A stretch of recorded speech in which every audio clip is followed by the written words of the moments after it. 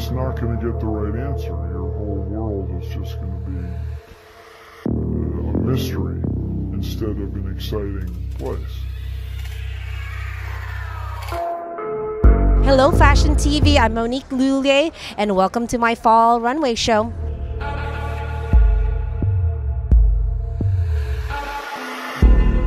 This collection is a different collection for me because for fall I wanted it to be a little more mysterious, and it's a more smoldering collection. It's back close to the body. I researched a lot of 1920s silhouette. Everything was cut on the bias. There's no corset whatsoever in this collection. It was about liberating the woman.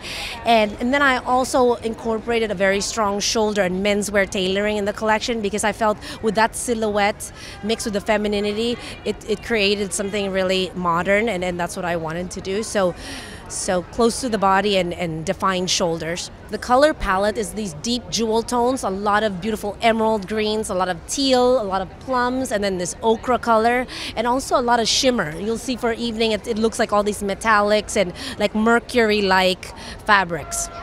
Baby, come lay your head down. I don't wanna know what you're tipping on.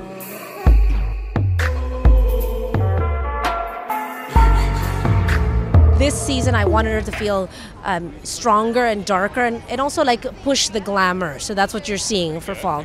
And I'm also really excited to show my shoe collection and my handbag collection because that's something new and I'm debuting on the runway today. So you'll see she's finished, she's dressed and ready to go.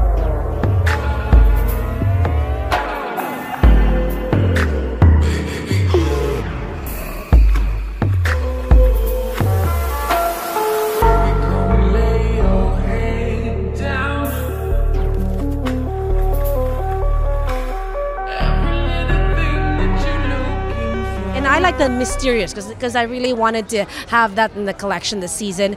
My muse for the collection this season was Kate Moss because, you know, she's an independent, she has her own style, and you'll notice with what you see out there, there's that evolution. This girl is in charge.